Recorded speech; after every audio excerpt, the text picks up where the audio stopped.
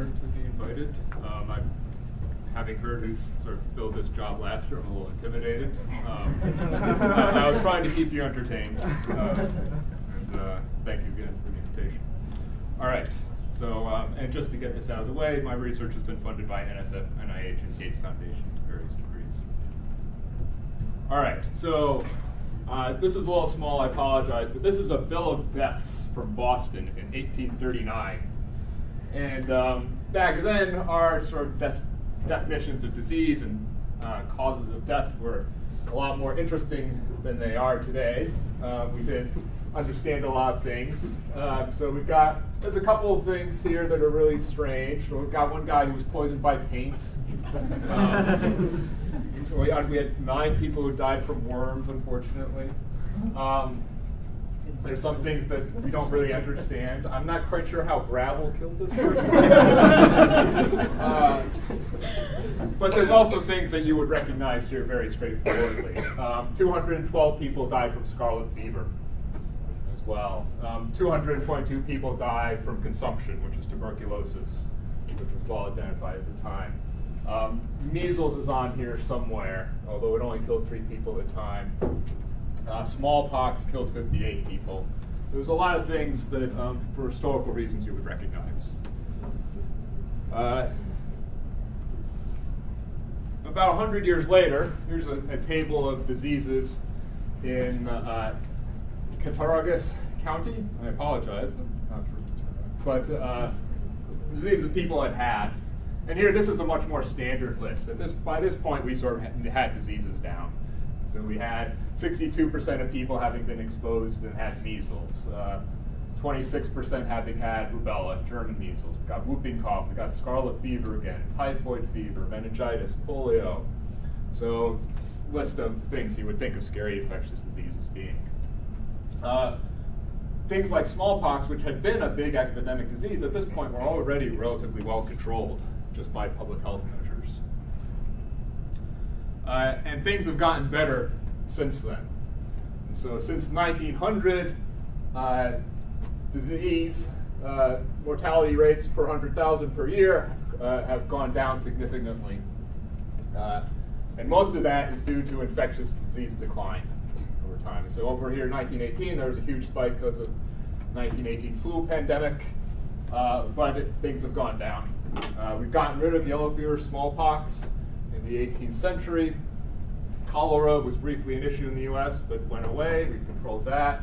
Scarlet fever, measles, pertussis, plague, all gone. Smallpox has been eradicated. Polio has almost been eradicated. And this is all because of hygiene practices that have been improved, vaccines, and antibiotics. Really, and life expectancy has marvelously increased from around under 40 years of age in 1840 up to over 70 years of age. So really wonderful successes over the last 100 years. But our challenges aren't done in a lot of ways. So polio eradication. We eradicated smallpox, we eradicated rinderpest. Just recently, let's get rid of polio. Well, we've been working on that for decades now, and it's not done. We still got polio in Nigeria, Afghanistan, and Pakistan, a little in northern India, and now we've got a resurgence in Syria. Measles eradication. We have a perfectly good vaccine for measles. We can't get rid of it. It's a acute infection. There's no evolution, but it's so transmissible that we just haven't been able to overcome its transmissibility. Malaria, huge problem still. No vaccines. Evolving resistance to all of our treatments could become a bigger problem. Tuberculosis, no vaccines. Again, we're about having diseases that are evolving resistance to our antibiotics. But then occasionally we have issues with pandemics. Okay, we had a flu pandemic, which was kind of a fizzle in 2009. We had SARS outbreak, which was fortunately controlled. We've got the current Ebola outbreak, which seems to be coming under control. But these are things we're always worrying about. And more generally, we have drug resistance. And so this is the picture we'd like to say about our modern medicine. We've got the good nurse here who's got the shot, and the little kid is rolling up his sleeve and going to be tough and get the shot. Everything's going to be saved. Anyone want to guess what country that's from? North Korea. It is North Korea. That's not how most Western countries are dealing with this at the moment, unfortunately. All right, so as our management of infectious diseases has improved, our understanding has improved as well at a mathematical level, as well as a medical level. So this is sort of the first modeling work that was ever done on infectious diseases. From Bernoulli, one of the Bernoulli family being some of our poster people. Daniel Bernoulli did a model of smallpox transmission, and he was primarily interested in a financial problem. How do you price annuities for people when you know that smallpox is around? And if someone is susceptible to smallpox, or if they've had smallpox and are now immune, that really changes their risk of death at this time. And so he made a model of that. And so it's a simple linear model. He went and did all the analysis. And there's no disease transmission in here, in part because the germ theory of disease transmission didn't exist at the time that Bernoulli did this. That came quite a while afterwards. So in 1866, at that point, our theory of diseases was really starting to get a foothold in science. So around this time, John Snow did his famous work with cholera, removing the pump handle in South London and stopping the outbreak of cholera by sort of stopping access to contaminated water. Around the same time, William Farr was John Snow's nemesis. He was sort of a data-driven statistics guy, and he said that Snow was just going on a hunch, and he didn't have the data to support it, and there were all these flaws with this hypothesis. Unfortunately for Farr, Snow was right.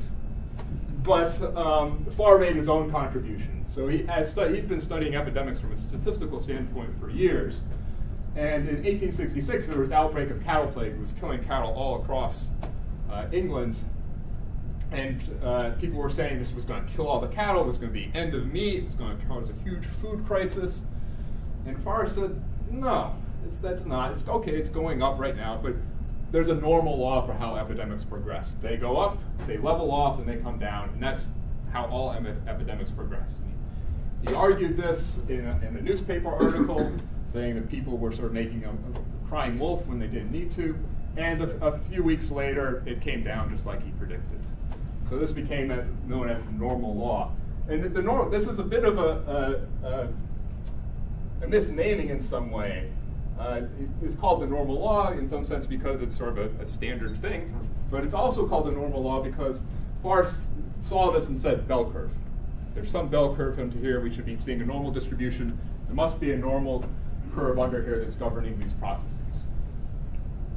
So for the next few decades, those people who were interested in this spent a lot of effort trying to figure out how to derive a normal curve for the process of epidemic progression.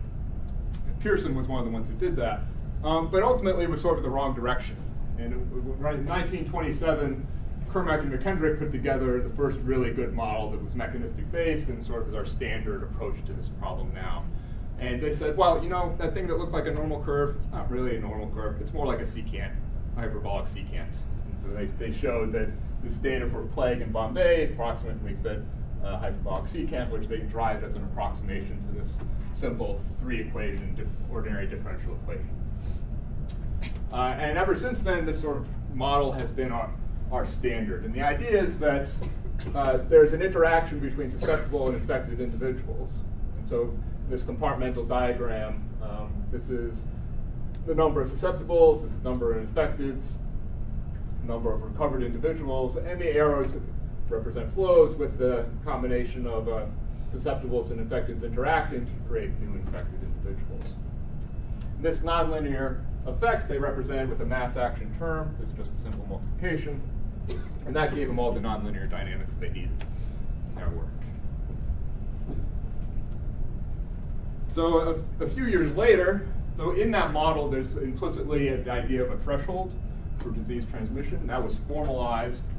So Ross, Blaka, McDonald, May, Diekman, and Pauline Vandendriesche have all made progress on this just within the last decade, sort of formalizing this threshold in epidemic models. And it's sort of really a percolation threshold from the physics literature, but we call it R0, and I was very happy. This is from the movie Contagion. Kate Winslet got up there and did some math on the blackboard. It's always good to see a movie star doing stuff that you're familiar with in math. But so this was a big deal. And the reason this was a big deal was because it said you don't have to stop all the transmission of a disease to get rid of it. You just have to reduce it below a critical threshold. And if you want to stop malaria transmission, you don't have to kill all the mosquitoes. You just have to kill enough of them. And a lot of times that enough is achievable while all is not achievable. And so this radically changes our perspective on disease management. It makes it a much more approachable problem. And a lot of advances in terms of disease transmission management have come out of this realization. So now we're in a computational age of disease modeling. There's been a lot of stuff that I could have thrown in there as background, but just sort of skip ahead to now, I'd call it the epiSIMS age, where we've got large computational models, and we can do big spatially explicit simulations of disease transmission. So this is oh, I'm sorry, the reference didn't come out here. This is some of Neil Ferguson's work on bird flu spread in Thailand, and they've got these sort of very complicated, nice pictures that come out. And there's a lot of details under there that one can worry about and argue, but we've got very sophisticated stuff that we can work with these days. So all my references are screwed up, I apologize.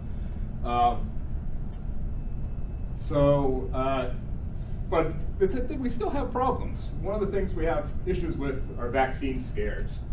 So back in 2004, one of the vaccine makers for influenza, Chiron, screwed up a batch of vaccine. And they had to take down the whole production facility and reboot everything. And this delayed the production of vaccine for a number of months. All of a sudden, there was this huge demand. People were lining up outside retirement homes all over the place in Florida to get the flu vaccine. Made the news. At the same time, we've got people sort of who've been scared to get the vaccine. And so in 1974, a paper that appropriately goes unnamed, connected pertussis to autism. The pertussis immunization is causing autism, and this idea propagated. People stopped sort of vaccinating their children with the measles, mumps, rubella vaccine in the UK, and that's since spread to the US. And that's resulted in resurgence of some of these diseases, like measles in our current outbreak. And then we almost had polio eradicated a number of years ago. In particular, there were just a few spots it was left, and they were pretty small. And there's this one spot in Nigeria where we almost got rid of it. And then all of a sudden, people became concerned that the vaccine was causing sterility, and that this was some type of population control propagated by the World Health to keep the numbers of the Africans down. And everyone stopped vaccinating, and we had a resurgence in the number of cases of polio. And it escaped out of that part of Nigeria into some other parts of the world.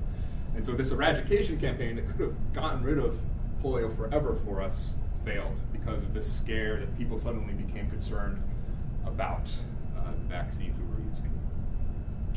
So this is not a new problem. This is actually an old problem as the vaccines themselves are. So over on the left there, we have Edward Jenner, who was the man who imported vaccination from using the vaccinia virus to protect against smallpox from the Middle East. And in 1802, to promote smallpox vaccination, they were going to soup kitchens and giving people free food, and while they were there, they were vaccinating them to protect them from smallpox. And in this cartoon, they're giving the young man on the left soup, and they're vaccinating the woman on the right. But at the same time, the vaccine is turning people into cows. So this lady up here has a cow growing over her head. Here's a cow coming out the guy's ear. I've cut off a bunch of stuff, but they're all basically mutating into some form of bovine process. Which, as far as I can tell, there's no evidence for, but I guess the jury's still out. 100 years later, almost, Alfred Russel Wallace, who many of us know for his important contributions to evolution, wrote a treatise, Vaccination, a Delusion, Its Penal Enforcement, a Crime, because the government was forcing mass vaccination against smallpox to protect them. And Wallace was of the opinion that this was not needed, it was dangerous, that the scientific evidence didn't support its value. He was wrong. But this was a scientist who had this sort of confused opinion on the subject. And so this is something that our theory of epidemiology doesn't explain as it stands in the classical sense. So why is this? Why are people resisting immunization? And not just immunization, other medical advances as well. People are afraid of medicine in some way. And our traditional pictures of epidemics and epidemic management are sort of physics and chemistry-based pictures. We say people are like particles and they bounce around and they react like chemical reactions. And we write down those chemical reactions. That tells us how these spreads. But that's not explaining this problem that we're facing here. It's something different. So, okay, why? Well, maybe the world's just a messy place and our equations are wrong. That's certainly true. Maybe this is some quirk of human nature. We're just not wired to sort of solve physics equations well enough, and so that's what's screwing everything up. Or maybe there's actually a reason for this. Maybe it's something we can explain. So there's a lot of different approaches to this sort of thing. Okay, if we're going to try to say we explain this human behavior, this picture, how do we approach it? And so there's a social science approach to this. And so this is a diagram that's called the group grid model from social science. And what it does is it splits up people's picture of the world into sort of how much they like organization versus independent action and on the grid axis, which is the vertical axis. And then how much they sort of view individualization versus collective action on the horizontal group axis. And you sort of put these down and you can split the world up into these four categories. The sort of fatalists who believe that the world is relatively flat and you can just sort of be anywhere you want on there and there's no reason to sort of try to control it. You've got hierarchicalists who say there's a good place for the world to be, but if you push things too far, they might collapse, and so you want to keep things ordered and hierarchical. You've got individualists who say the world is convex, do whatever you want, it'll fix itself, don't worry. And you've got the egalitarians who say the world is concave. We're at that one spot where everything is okay. And if we're not careful, if we throw the balance off, it's all going to fall apart. It's going to be the end. And so it's a kind of an interesting picture, but it's a very fuzzy picture. You can sort of find people. So from the social science perspective, you sort of classify people based on their views and how they fit into this picture. But I think that's not an arbitrary choice. There is actually a shape to the world in some way. One of these curves or some set of other generalizations of these curves is probably the actual way the world is. And it's important to know what that is. What is the actual shape of the world? If we want to design or understand our actions or make better policy, let's figure out what the shapes of these curves are, and then we won't have this sort of arbitrary choice among our possibilities. All right. So,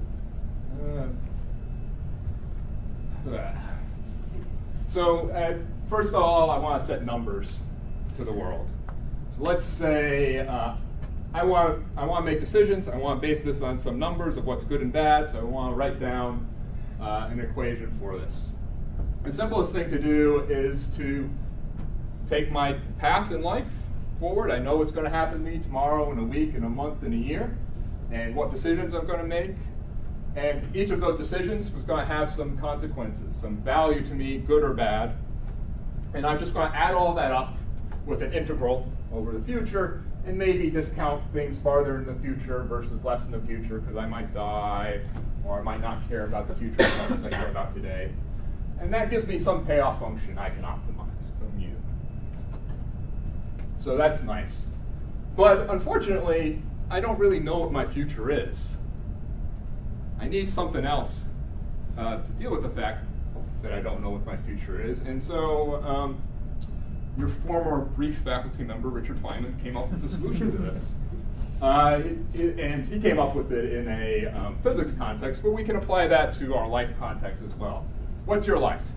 You were born, because you're in this room. You're going to die someday. Hate to break it to you. Along the way, there's a lot of things that can happen to you. You can drop out of public school, join a band, record, get a record deal, sex, drugs, rock and roll, repeat, repeat, repeat, repeat, die. You might go to public school, get a crappy job, marry, get divorced, retire, go to a nursing home. You might go to a private school in an Ivy League college, graduate, become a postdoc, stay a postdoc for long. So there's a lot of different paths we can find. And if we want to actually sort of figure out the value, we should integrate over those paths. Well, Feynman figured out how to do path integrals. And so instead of just doing one integral, we can integrate over all our paths and get some type of payoff function that's an expected payoff over all our life paths. That's a very daunting mathematical task, but it turns out that in some simple situations we can actually do that. So you can do it using Markov decision process theory. We write down a Markov process that describes the changes in our lives from day to day. And of course, it's a much simplified description of what happens in our lives, but we can write it down. We can get a transition matrix for that. And I'm just throwing up equations here for the sake of showing you that there are equations. But so we get some initial conditions on where we start in our life. We've got a system of linear differential equations for the evolution over time. And then we've got some payoff function that says, what costs and benefits do I get from different events? How important is it for me to get married? How important is it for me to make a lot of money? I mean, we can measure that in whatever we want. We don't have to measure in terms of money, but as long as we have some way of measuring that, we can put it into a formula and do this whole thing to calculate that path integral.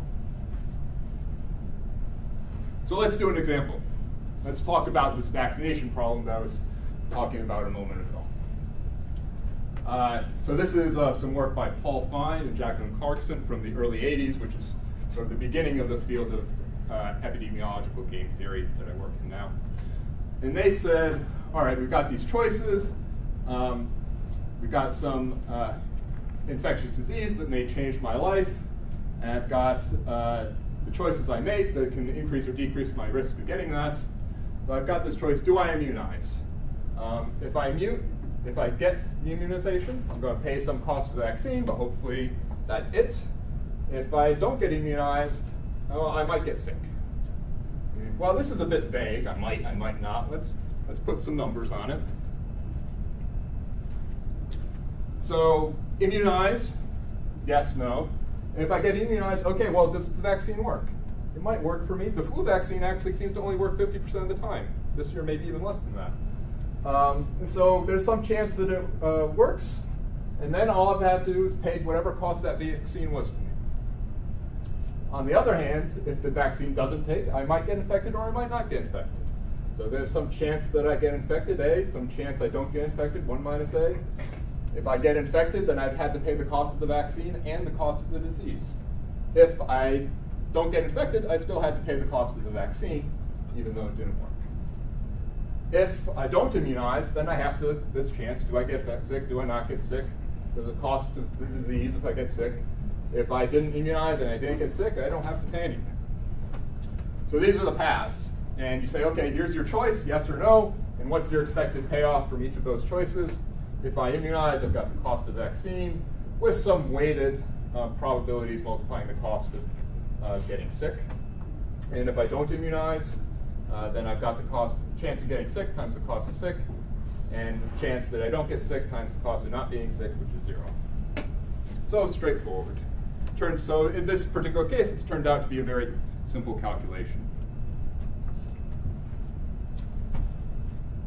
It's a very limited formulation, though. In reality, we do continuous time, diseases being introduced all the time. It may go up, it may go down, and different people are choosing to immunize at different times. And so instead of dealing with that piecewise tree of decisions, I want to deal with a continuous time process where the decisions are made all the time by different people. So down here, I've got a standard epidemic model. It's an SIRV model. So we've got susceptible individuals interact with sick individuals to become sick, infected recover. The recovered individuals are immune for some time, but eventually return to being susceptible. And vaccinated individuals eventually be returned to susceptible, but you can vaccinate and return to the vaccinated class anytime you want. And so for an individual, this is a Markov process in continuous time. So we've got a simple set of linear equations. They're linear equations, but they depend on the prevalence of disease. Your risk of getting sick depends on how many sick people there are in the world. So this is a Markov process that's time-dependent, potentially, in the matrix. At our population level, when we average this over everybody, we've just got a system of 4 nonlinear ODEs. Well, the nonlinearity is coming in this infection pressure term, lambda of I, which we can represent in a whole bunch of different ways. But we've got population dynamics, and then what happens to me day to day. In my choice, the important piece here is pi. Pi is going to be sort of, it's a probability that I choose to get the vaccine today if I'm susceptible. So if pi is 0, I just never get the vaccine. If pi is 1 over a year, then I get the vaccine once a year for flu. If it's 1/2, I get it in half a year. Or I'm screwing that up, apologies. But the idea is that this is sort of my choice. The population dynamics don't depend on what I'm doing as an individual, but the average of what the population is doing. And so there's this pi bar, which is the population's average vaccination rate, moves people down here to the vaccinated class. So there's individuals, what I do as an individual, and then there's a population's average, which enters into the equations in 2 different places.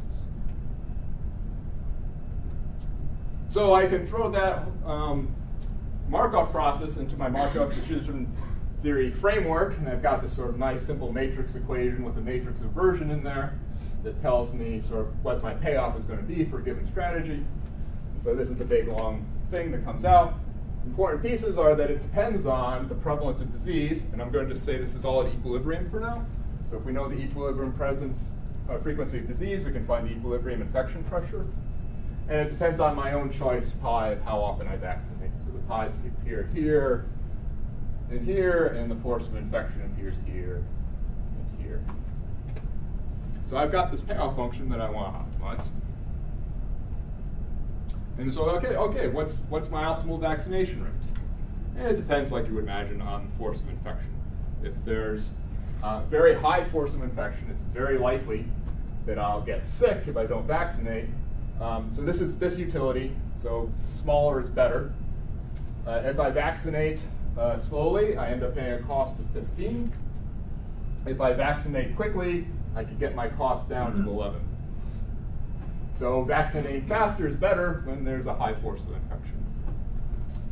On the other hand, if there's no infection around, so I have no chance of getting sick, then the faster I vaccinate, the higher my disutility, the worse off I am. So the best thing to do if there's no disease around is not to vaccinate. I pay no cost for the vaccine. I pay no cost for the disease. I'm happy. And just for reference, these are all, as I said, flu. This is something like flu, so it lasts for about a week. They are not for the disease, it's about 2. And there's about 3-year duration of immunity. And for the sake of argument, to make the pictures nice, I've said the cost of illness is about 4 times the cost of vaccine. So this is a fudge, and I'll address that in a little bit. All right, so that's my choice. So I just look at the prevalence of disease around. Lots of disease, get the vaccine. No disease, don't get the vaccine. Simple. What about the social planner? What about the person who's saying, I've got a city, and I want to vaccinate people in my city. How quickly do I want people to get the vaccine? Do I want them to get it every year? Do I want them to get the flu vaccine every 10 years? And so if we just set the individual strategy equal to the population strategy, we can get a plot of the community's disutility as a function of the vaccination rate per year. And we get a slightly different picture. We get this picture where things get better as you vaccinate more and more and more, up to, and it turns out this is the R0 threshold for vaccine. And out of the R0 threshold of vaccine, we get a corner, and at vaccinating at higher rates, the community is doing worse off because there's no disease around at that point, but you're still paying more cost for the vaccine. So the optimal thing for the community is to vaccinate exactly at the herd immunity threshold. You get rid of disease, and if you vaccinate slower, you'd have disease around you'd have to worry about. If you vaccinate faster than that, then you're just wasting extra effort vaccinating. So this is a little different than my choices. The individuals are going to get the vaccine as soon as possible or don't get it. From the population perspective, we're saying, well, everyone should be getting the vaccine about every 3 years. So it's a bit of an issue. There's a much bigger issue, though. So this is an XKCD comic I'm stealing here. It is a diagram in terms of timelines of a number of famous movies of relatively recent era. The most famous, I should say, should be Star Wars.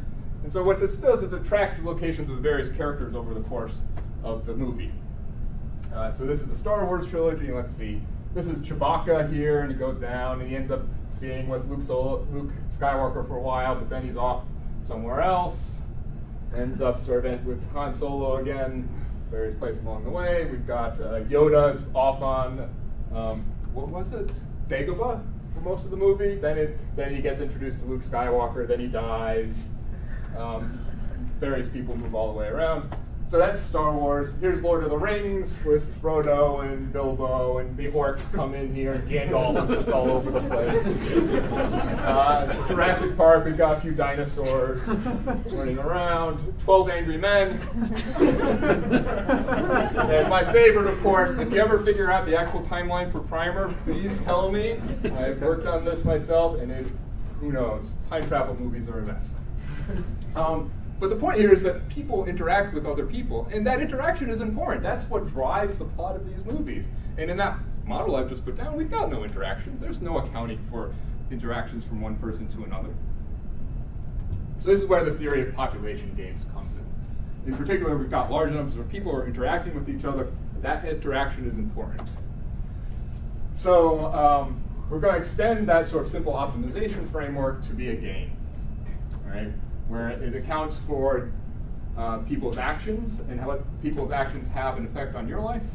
And so you have these decisions, right? Do you trust your doctor to give you the immunization or do you not? And we get our actions, which have side effects, which interact with all the other actions of all the other people on the beach and wherever we are, which interact with the environment, drive the interactions, or the actions of other agents in turn, and we get these feedback cycles that we need to deal with. Daunting problem, but it turns out we can do this. So let me talk about game theory a little to give you a context. So instead of just optimizing this function u as a one variable function, I'm now going to talk about it as a payoff function. So u depends on my strategy pi, what I do, and the average behavior of everyone else. And in theory, it should depend on all the behaviors of all the other people, but I'm going to reduce it down to this average to make things more tractable. And so we've got this payoff function u, that's how much I make using pi, given that the average behavior is pi bar. And if I want to know what the average payoff of the population is, this is a really large population, so I assume that my own actions have no effect on the average. And so the average is going to, for the payoff for the population, is just going to be put pi bar in for pi in that first one. And in game theory, make a number of assumptions that are useful. So first of all, we assume that there's something called money, that we can measure the value of things in. We're going to assume that everyone's making their own choices, that they act independently on their own, that they've got some type of rational objectives that they're pursuing and making decisions, that they've got perfect information on which to make those decisions, so there's no sort of, well, what if this, what if that, and that they've got unlimited computing power in sort of resolving that information. All of these are wrong, all right? I would even argue that this assumption of the existence of money is not right in a number of biological contexts. But they let us get somewhere. And so rather than dwell on why they're wrong, let's just take them for the moment. We'll deal with that later. All right, so I have this function u of pi bar, and then I want to have some concept of a solution to this. And there's two solution concepts I need to mention. So what does it mean to sort of, so here I've plotted this utility, so I want to minimize this utility, smaller is better. I have my strategy on the x-axis, what should I do? And so, the dotted line here is the population's average behavior. That population's average behavior leads to a payoff function for me that's convex and looks like this. So what's my best response? What should I do if I know what everyone else is doing? So this pi b is the best response to the population's average behavior. And that's just a minimization problem. So given any pi bar, I can find a pi b that's the bottom of that. So that's nice. At equilibrium, if sort of the population changes behavior, then I change behavior, then the population changes behavior, then we've got this iterative process that sort of doesn't resolve. So at equilibrium, we have to say that the population would be happy if my best response is exactly what I'm doing and what everyone else is doing. There's no incentive for me then to change my behavior if that correspondence occurs. And so this is sort of what a Nash equilibrium is, a situation where the strategy I'm using is the best response to what the population is doing as a whole. And so everyone will adopt that strategy, and it's sort of self-consistent. So that John Nash sort of did a little math to show that one of these Nash equilibria already existed in a sort of mixed strategy game. Got a Nobel Prize, really nice. So that's a really useful concept for solving games.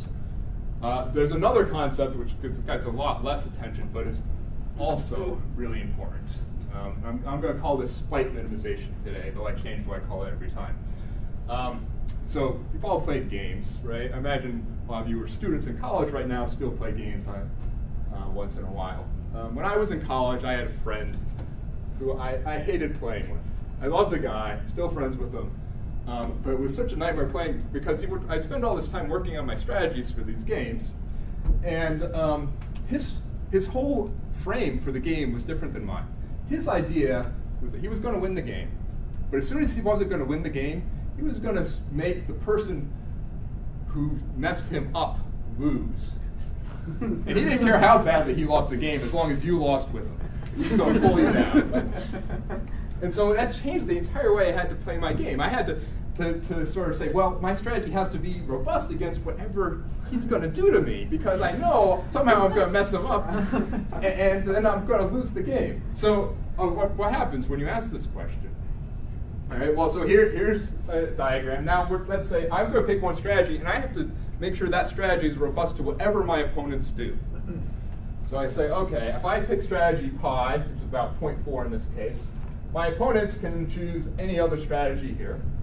And then the green line is going to be their payoff, and the blue line is my payoff. So the worst situation would be if they chose this strategy, and my payoff is going to be the difference between what they get and what I get. So in this case, I'm going to do a little worse than they did. If they choose a different strategy, so if they use the strategy of 0.5 or 0.6, I'm going to do better than them. But if they're aiming to make me do bad, the best thing they could do would be using a strategy of 0.25 or so. And I'm going to do worse than everyone else, and I'm going to lose the game. So what do I do to make myself robust to this? Well, I look for a strategy where no matter what they do, I'm going to do better than them. I'm going to minimize the impact of their spite on me.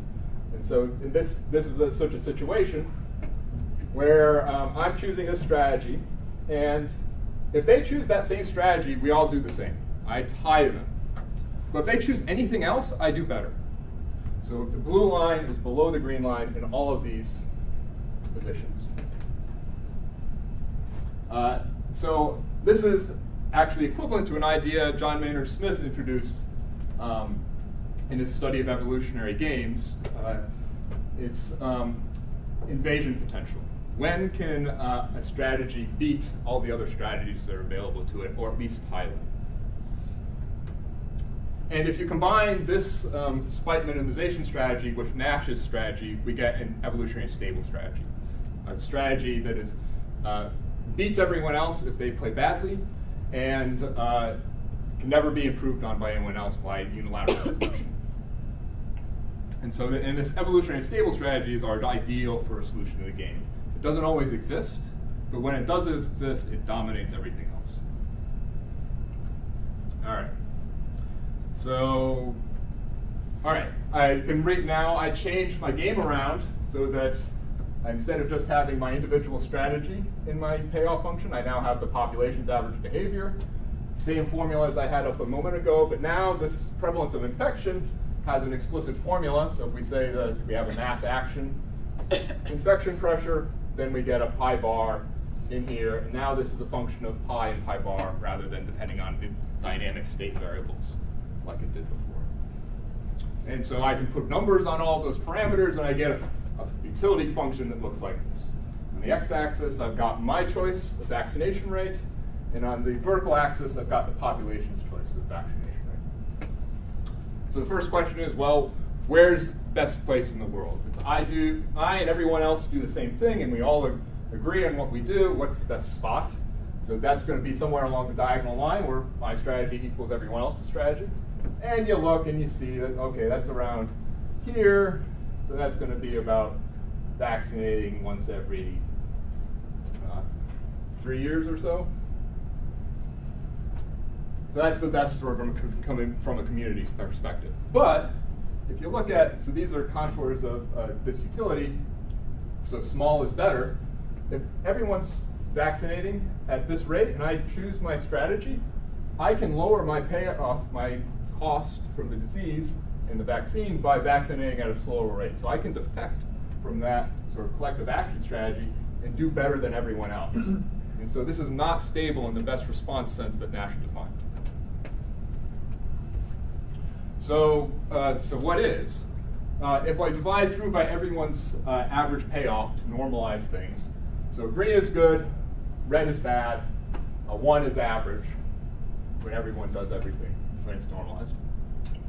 And we find a different point. We find a point down near point 2, where it's got invasion potential in the sense that if I vaccinate at about point 2 and the population does anything else, I do at least as good as them, and usually better. So if the population is vaccinating faster and I vaccinate at point 2, I do better.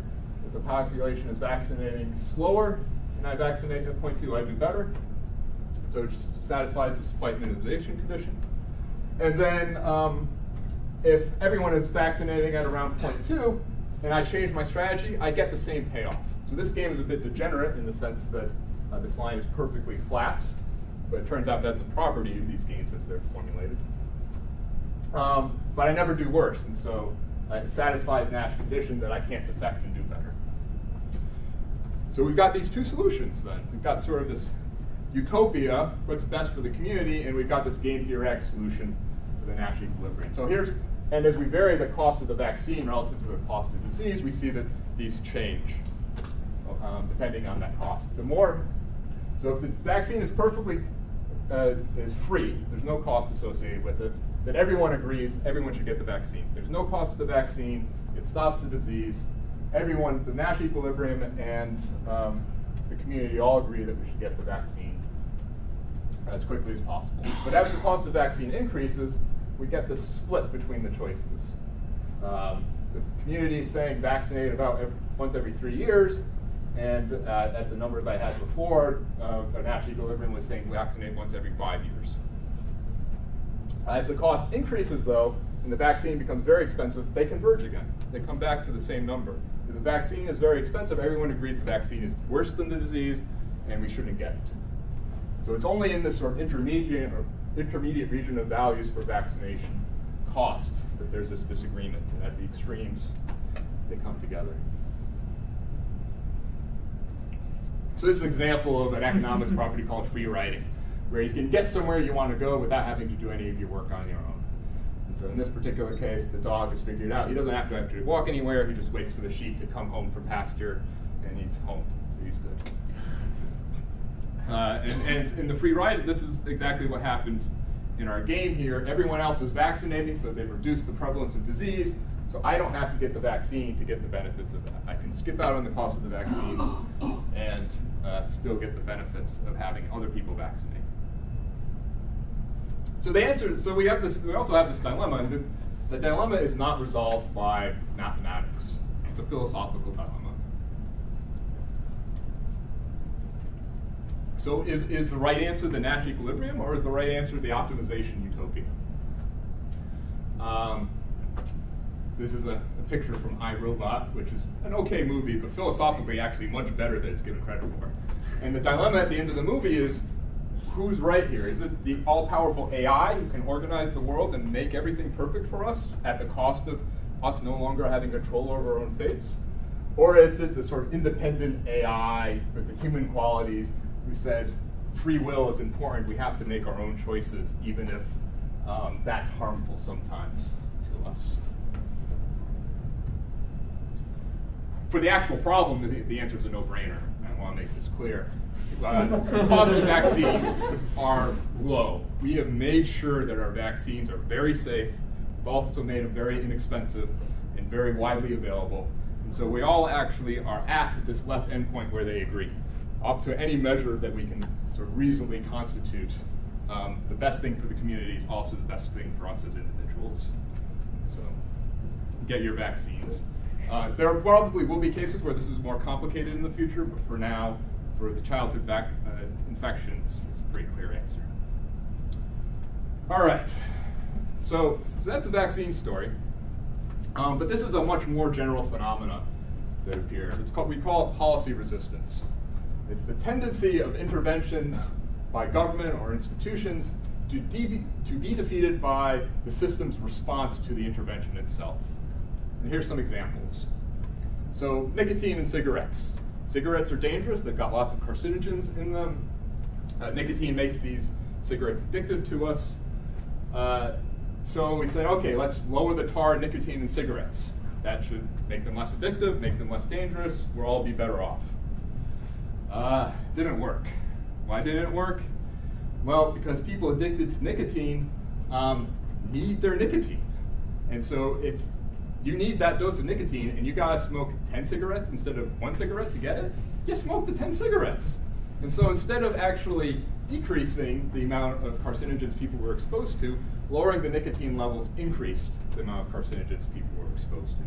And it wasn't the technical side of this, it was people's response to it that makes it fail. Antibiotic use. We like to use antibiotics because they improve our health, but because we use them so much and we don't use them effectively sometimes, the bacteria evolve resistance to these antibiotics, and that effectiveness is lost because of our overuse and abuse potentially of them. Heart. Highly active antiretroviral therapy has been a miracle for HIV. Right?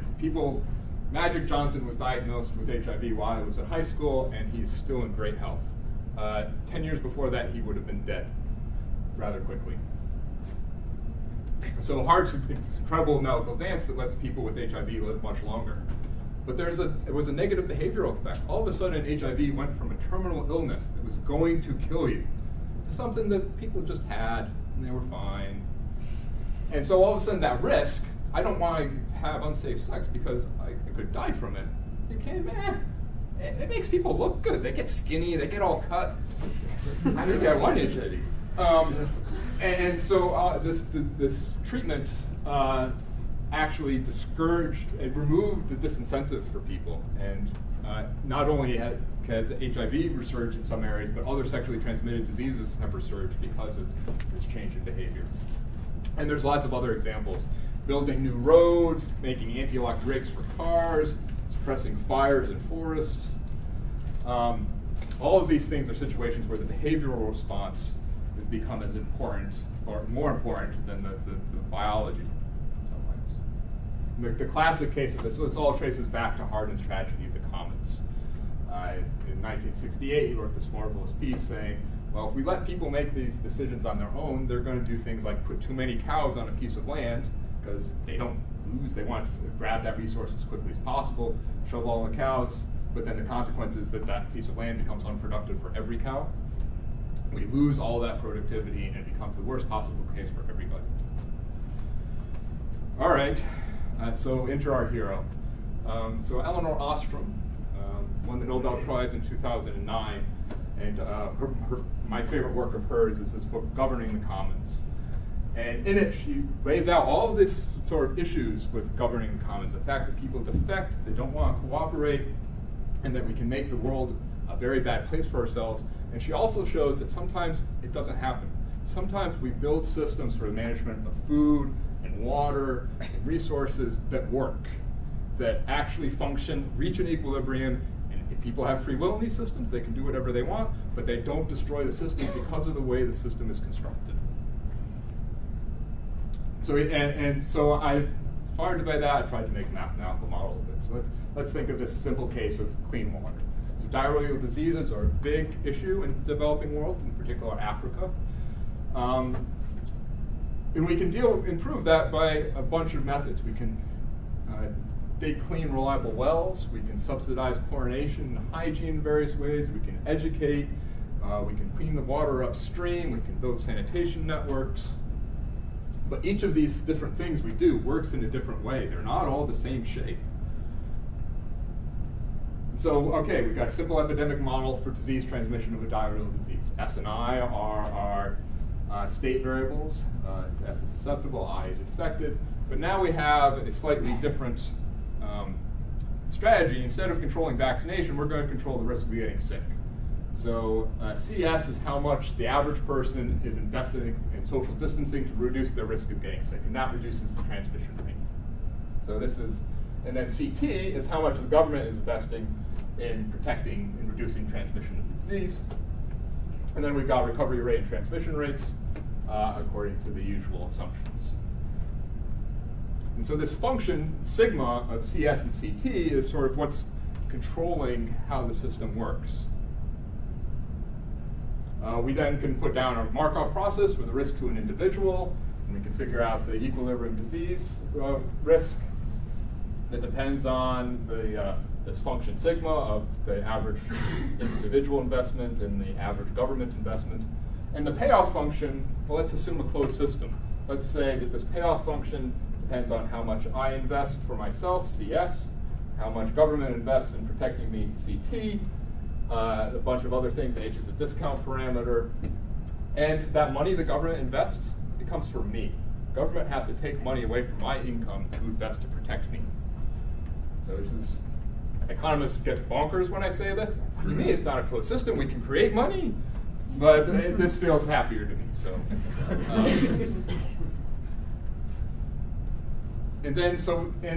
how do we define policy resistance in this case? So there's some average payoff, which is if I do what everyone else is doing, and the government does CT. We've got this W function that depends on the average behavior.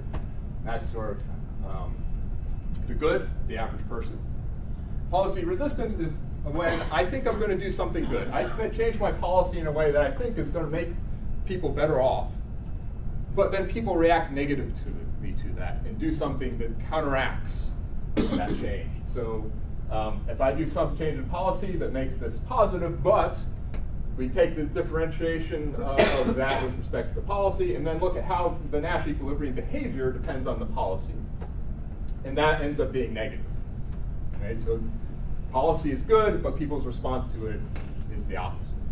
We can also imagine a policy reinforcement situation where I have some thing that I want to do, some investment that's going to make the world better off, and people react positively to that policy.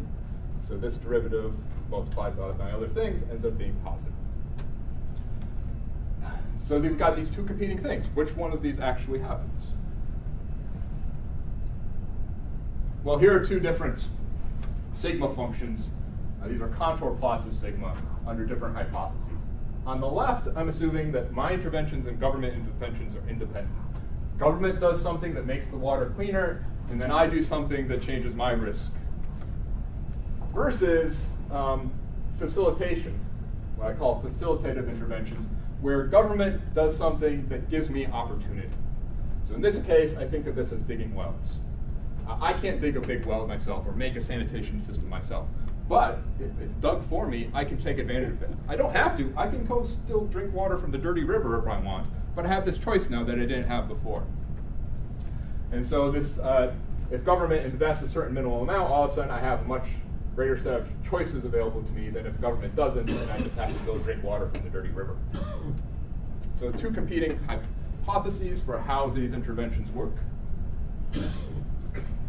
In the independent sense, if I can break my sigma up into the product of two functions for each of these interventions, I always get policy resistance. And I can show this mathematically. No matter how I do it, the derivative of my Nash equilibrium with respect to an increase in investment by the government decreases the Nash equilibrium. Doesn't mean it's going to be worse in a global sense, but it's always going to decrease it.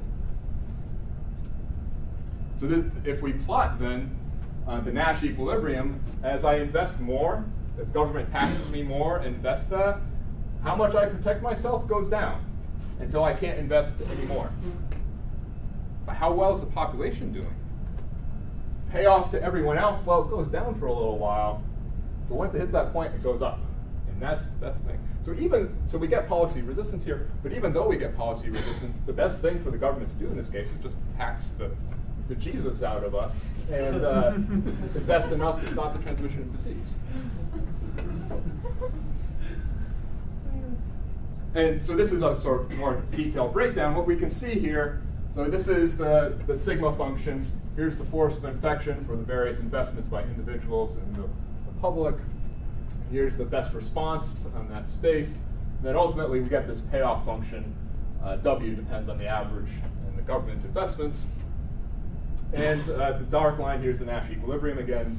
In this space, the red is the best outcomes, and the reds are all over here. And so as we tax more, the Nash equilibrium comes down, and that really doesn't change the payoff very much. But then you get to this risk. That's the best payoff you want. You tax out to that point, you're doing the best you can. What about the other case?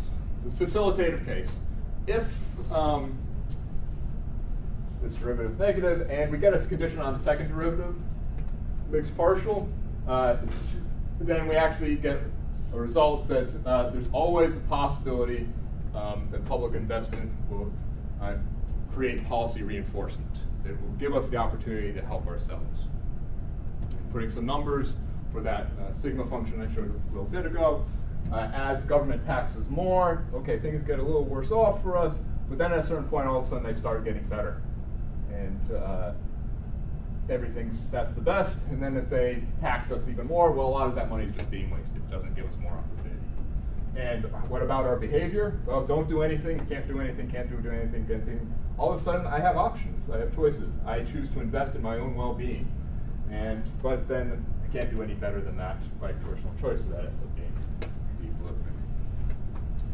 And the way this plays out is sort of the mixed diagram. I can't achieve the optimum. I would love it if everyone would invest at this rate, the government would tax at that rate. That's the best I can do. I can't reach there with a Nash equilibrium, but I can get close. And the best spot is down over here. So we get sort of that being the best policy. And so we can actually predict using this theory, policy reinforcement, policy resistance scenarios by combining the dynamic assistance with the game theory. How am I doing? I'm out of time, so I'll skip sort of the other sort of interesting messages. Take home, play games. This is my favorite role-playing game, Transhuman Space. People laugh at role-playing games. You go pretend to be an orc. Go pretend to be a wizard, throw stuff at people. Games are the best way to figure stuff out, in both maybe in theory, but also in terms of real-world decisions. And this one is sort of a near future, hard sci-fi, next 100 years kind of one. So give it a little promotion. All right. People at various places helped me out with this work. Jing Lee was my postdoc. She's now at one of the Cal State places. And Darla Lindbergh and Rachel Smith were my collaborators at Penn State. Thanks.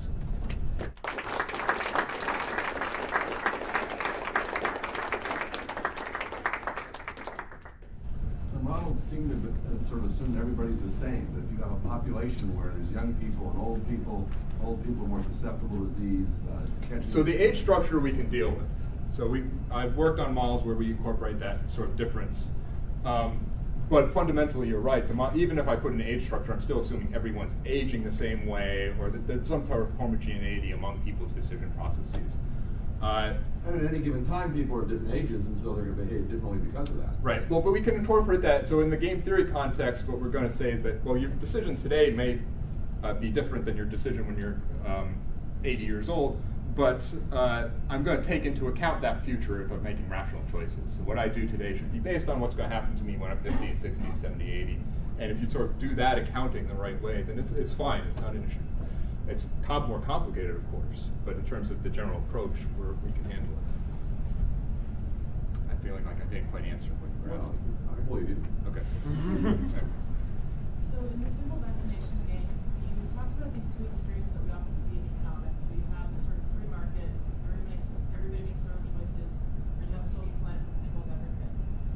get two very different results because you have people either trying to maximize their visual utility. Well, they're only different in that intermediate region. Yeah. Okay. So what I wanted to say was, have you thought about maybe modeling this in a more hybrid sense? So like, where you have a certain degree of social planning through public health policy. Right. So the most immediate case for that is that in these models, we've assumed basically that parents are making interest in the best interest of their children because babies aren't making these choices. And so I've just sort of thrown that under the rug there. But it's not the baby making the choice, it's the parent. And so there is this degree of collective choice for any family group or any sort of more larger, more coherent social group. A lot of times we see this in churches where they sort of don't like Western medicine, so they're foregoing drugs and vaccines and stuff. Yes, I have thought about it. No one's gotten around to dealing with it, at least in this literature. It's a good point, and we should be able to. So I wanted to add to the question, first question you got. You said that when you're adding the population age structure in, it's handled in a similar way, but you predict what will be happening to you in the future, Yeah. what decisions you will be making. On the other hand, your decision on the vaccination rate depends on the current state of the population and the number of infected and susceptible individuals. So are you assuming that an individual is capable of predicting the infection rate 20 years from now before making decisions? So in a strictly deductive game theory framework, that is assumed. So I haven't really dealt with time-dependent differential games in this talk. But in all of these settings, we're assuming perfect, unlimited computation, which is implying that they're predicting the course of the epidemic in the future. In some sense, that's not that big a deal because I can always localize my decision-making, make it less rational, and just sort of saying that you're reacting in a dynamical system sense to whatever you see right now. So there's a number of models that sort of say look at sort of media and advertisement and news and how that might affect decision-making in sort of a heuristic approach. And so so there's work on that. And the discounting term also counts for that in some sense, in that the larger your discounting is, the less you pay attention to the future relative to your present. Nonetheless, there's still issues with that. And so as far as my mathematics goes, yes, I'm assuming people are predicting the epidemic as far into the future as they want. In what sense is the population that you always talk about in these models like a country or something? Is this model applicable to a more global setting? The reason why I'm asking this question, the motivation is the whole Ebola thing was sort of imported into various places, and so it's difficult on a level to prepare for it because it's not like it's a thing you have to deal with locally in a country, but there's always a probability because we travel much more that disease will spread much further than it was intended to. So how does the model change with respect to that?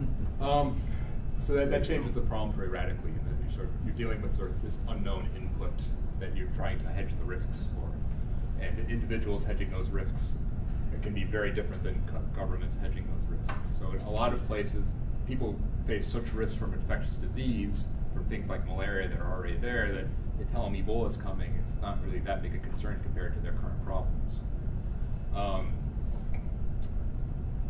I would basically say that I don't address that within this scope, but it's of course important.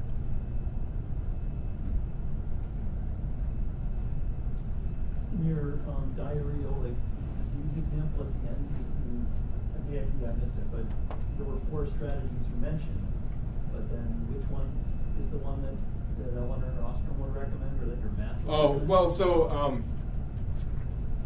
all of these are good options, and I'm only pointing out that sort of how things play out for the option depends on how it actually works.